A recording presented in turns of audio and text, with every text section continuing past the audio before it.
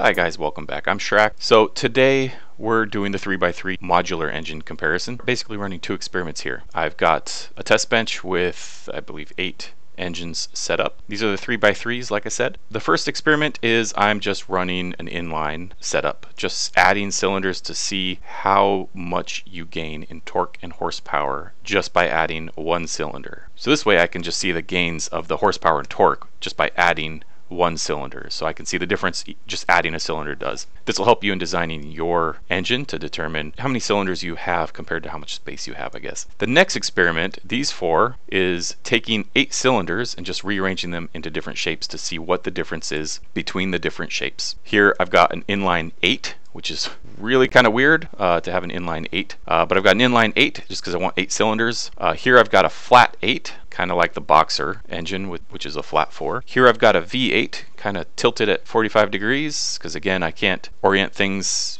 at anything other than 90 degrees in this game. And another weird one, kind of an aircraft engine style, I guess, just because it's a different shape. I call it the X8. It's really a plus, but you know, I can't. I mean, a V is 45 degrees off, so the X is 45 degrees off too. It's better than calling a +8. It's an X8. I don't know what it's actually called. I'm just calling it an X8. So I've got 2 cylinders on each side for all 4 sides. So let's just dive right into the results. So I'll spawn this in. And I've got less dials this time, keep it a little simpler. Just got RPS. The temperature, actually that's an issue. The temperature probe that I had attached to the crankshaft on the 1x1s won't apparently attach to the 3x3s. I haven't tried the 5x5s, but it won't attach to the 3x. I mean, it'll attach, but it won't get any temperature reading. I'm not sure how that's supposed to work. So I'm just running the temperature off of the cooler here. So the cooler temperature is showing here, and it's 10.8. It's really good at cooling these engines. So I've got RPS temperature from the radiator, not the engine block. I've got horsepower calculated from this block, and I've got torque. Torque is just straight from the torque meter right here in the back. I've got it on all of these. And of course a clutch to engage the torque meter. This function block just takes the throttle input, divides it by 2, and sends it to the fuel. So you get 2-to-1 air to fuel ratio. And then, you know, cooling's a little different for every single one. One complaint I have is this pump. The inlet is on the engine block side, so you always have to put it so that it's facing, so that it's on the side of the engine. It's not really an issue unless you're running an X8 like way over here, because as you can see here, no matter which angle I have, I don't have space towards the engine block. So what I had to do here is I had to run a separate pump. That's the only complaint I have with these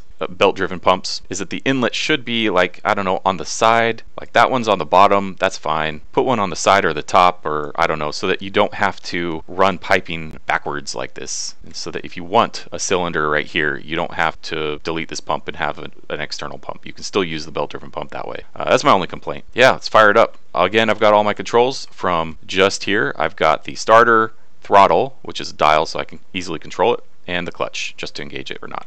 Okay, so I will set everything to 0.15 because that's going to max all the RPMs, or all the engine's RPMs are going to max out at 0.15 throttle anyway. Fire it up. Everything's running. Engage the clutch. Yeah, so that's another thing. These starters, where's the starter? These starters are not very powerful, so on the bigger engines you got to start doubling up on your starters. So I've got a couple starters on this one, and then by the time I get over here I just add, like, I have 6 starters on each of these just to make sure it gets started.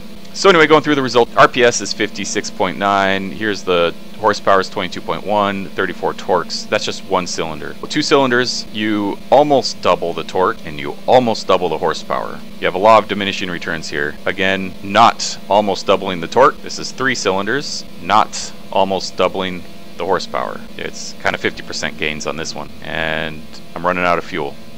These things suck gas like no other. I'll respawn this. So this one, how much fuel do I have? I still have a little fuel here. 115 torques and 79 horsepower. So you can see that you start losing some of your benefit. It's approximately 18-19 horsepower gain per cylinder and about 27 torque gain per cylinder. So I'll respawn it for these 4 because they just ran out of gas. These 4 again are just showing 8 cylinders in different orientations. I'll show you the results here. So let me spawn that in. I need to just increase my fuel tanks here because these drain the gas at even an 1/8 throttle here. Starter. Just make sure those get started. Engage the clutch. Okay, so inline 8 is a beast of a motor. 223 torques, 112.9. It'll get up to 9.5 when it stabilizes. Horsepower. The flat 8, so 4 and 4, can't see because of the exhaust here, is 163 torque and 96.9 horsepower. Compare that to the last one. So you have the same number of cylinders, you have less torque and less horsepower. The inline 8 is very powerful. Here I've got a V8 and I have the exact same results. The RPS is 52. Oh yeah, the inline, the RPS is 44, so it's not a very high revving motor. This one's 52, 52. These are identical. So I'm assuming that the orientation doesn't really matter with the 3x3s, just because opposing versus a V, you still have 8 cylinders acting on 4 crankshafts, and these just ran out of fuel. So let me respawn this again. Alright, here we go. Spawning it in. Okay, again, these two are identical. And then I've got the X8. Moving on to the X8, you've got 133 torques and 87 horsepower at 57 RPMs. Again, the cooler is doing a great job at keeping all these cool. It doesn't really overheat. Don't forget your manifolds. That's one reason that these engines will not work. You gotta have the manifolds connecting them if the cylinders are not all in a line. If they're not touching, you gotta connect these ports with manifolds. So don't forget to do that if your engine isn't working. Yeah, essentially that, and the fact that I had to add my own fluid pump. Oh, you know what? Oh yeah, I've got a reservoir, cooling reservoir, and this just ran out of fuel. Don't forget your own fluid pump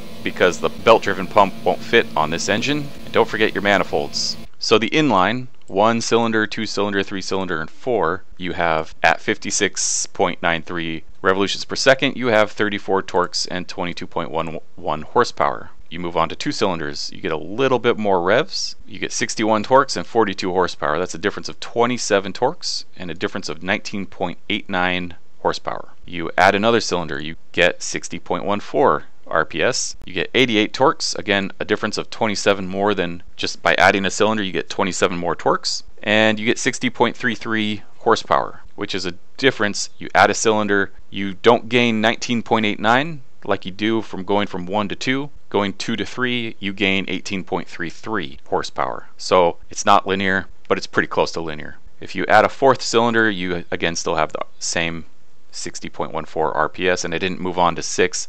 Well, I guess I do have 6 or 8. When you add 8 cylinders, this is essentially the same motor. Add 8 cylinders, you get 44.34 RPS, and you get a big bump here. I'll just extend this down to see what the difference is. So that's just the delta. So with the 4-cylinder, you have 115 torques, 79 horsepower. Again, 27 torques extra and 18.67 horsepower extra over 3 cylinders. So almost linear. By the time you keep adding, you keep gaining 27 horsepower. Let's see, 108 over 4 is 27. So you keep gaining 27 horsepower or torques per cylinder. Just a flat linear line there. With this, let's see, equals that over 4. You can see a law of diminishing returns, not 100% present there, but by the time you get up to 8 cylinders, you can see that you've only gained 8.5 horsepower per cylinder by the time you get up to 8 over 4. So you can see that adding cylinders is good for torque. It's not necessarily good for horsepower. It also kills your revolutions per second. And then just changing the shape. Apparently the inline is the best shape you can have in terms of torque and horsepower, because the more you have divided up your cylinders, and it doesn't matter the shape because the flat 8 and the V8 are pretty much identical, but the more you divide it up, like taking 4 cylinders on each side and